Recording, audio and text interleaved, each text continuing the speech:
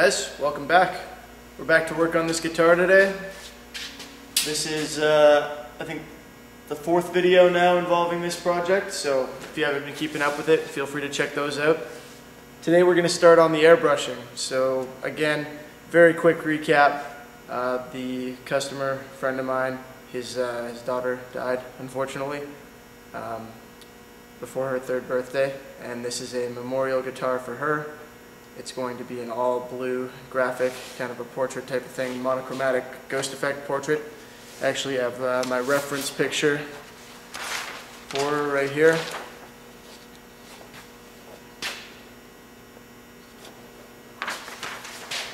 Cute girl. Anyway, I'm going to start by putting some transfer tape on this and sketching out basically the outlines that I want to cut for my reference points, and then we'll get into some airbrushing. I'm also going to be putting her name on the pick guard, which is over there. That's why I pointed over there. I'll show you that after. And her pet name that her dad called her, which was, her name was Emily Grace, sorry, and her pet name was Baby Girl. I'll be putting that probably in this area on the edge of the guitar, where he can see it while he's playing lead guitar for his church band. So I'm going to get started on getting that masking set up, and we'll come back and do some airbrushing. All the details sketched out on here now. I don't think you can see it from there, but you will. I'll bring it closer. I shouldn't say all the detail. All the outlines are sketched out. Obviously, when you're doing airbrushing, you're not going to cut out every little bit from the stencil and fill it in using the stencil. That doesn't make any sense. So the masking really doesn't need to include a bunch of detail. All it needs are the general outlines and the places where things go. You should be able to freehand airbrush quite a bit of it. Now, there are some specific challenges with this paint job that I'm just going to mention in case you're planning something like this. When we're doing a ghost job like this one, I don't know if I mentioned that, it's going to be a ghost effect with a color shifting light blue as the top coat. When you're doing something like that, you need a fairly high contrast image underneath. A lot of the detail gets lost, and you have to be careful about that. With a blue, it's not so bad, especially a light blue. With a darker color, it would be more subtle, so you'd need more contrast to compensate for that. In this particular instance, there's not a whole lot of contrast in this picture. It's a fairly light-skinned individual here. Emily's got light skin, she's got light hair, she's wearing a light shirt. There's not a whole lot of contrast there.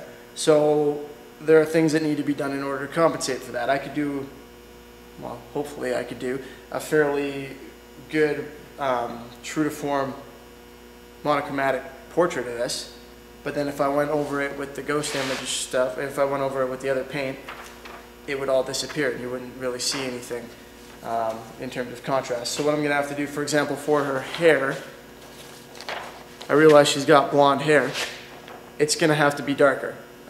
It's going to be high contrast. I'm going to put some strong highlights in it to give it that air of being a lighter color, but it's going to be darker than the rest of her body, much more so than it is in real life.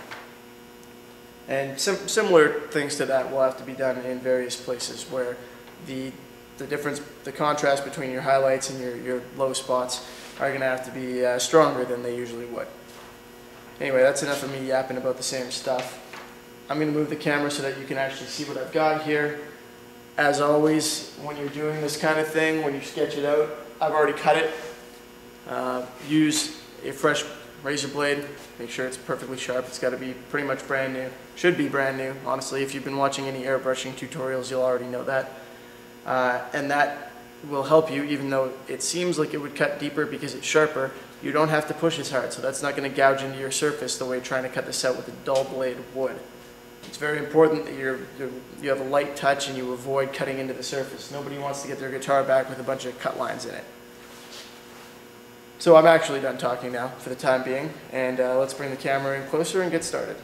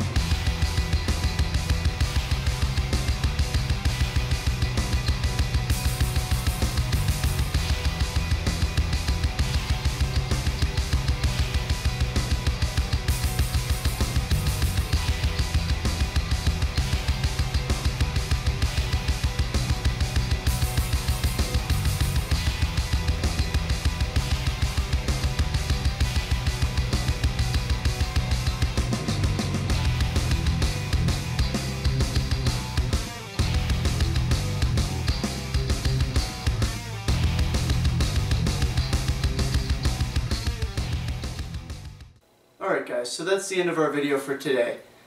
Now, I know I said that the job was going to be the monochromatic portrait and then the blue over top. At this point when I'm filming this, Patrick already has his guitar, and he likes it. He loves it, in fact, I believe. But what ended up happening is that blue paint job didn't turn out so great. It didn't quite work the way that we wanted it to, and there were a couple problems with it. And when all said and done, it looked better the way that you just saw it, with the white and the monochromatic portrait like that. So I ended up repainting it, and what I did was I repainted it silver, so it would be a little more interesting than just the white. And I did the monochromatic portrait in transparent paint over top of that, so you still got that silver reflection coming through. And the first time around with all the blue and stuff, I put the name on the edge like I said I was going to, and I'll show you all that in the next video, in fact, just kind of sped up because that's not how the guitar turned out. And then I'm going to get some pictures of how it actually turned out, because the footage that I have of that ended up being corrupted and won't work.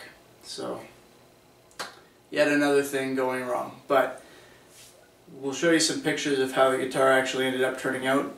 Everybody's pretty happy with it. Looks good. We did some freehand filigree work on the edges, and the portrait was redone and it looked great again. And the hardware, pickguard and everything was blue, so it provided some nice contrast. It had that nice color shifting blue, has that nice color shifting blue in fact. So really the whole thing ended up turning out pretty awesome, I think, and I'll show that to you in the next video, which will be the last one of the series. So thanks for watching. Sorry for the confusion there and the lost video footage, but still, I hope you guys enjoyed the video, and see you next time.